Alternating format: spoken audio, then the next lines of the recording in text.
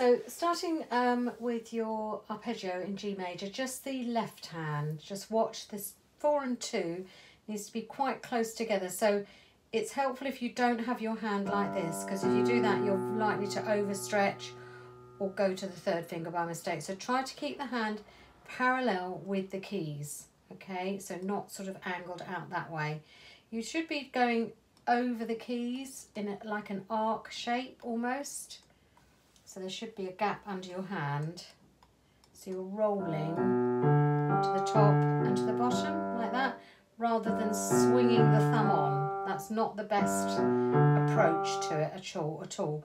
Try and keep the hand over the keyboard and roll it. So you're sort of rolling it over like that. Okay?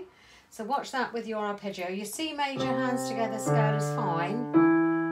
Right hand turns first, left hand turn. You just have to say it to yourself as you're going along, I should say. Then the left hand under first and the right hand over.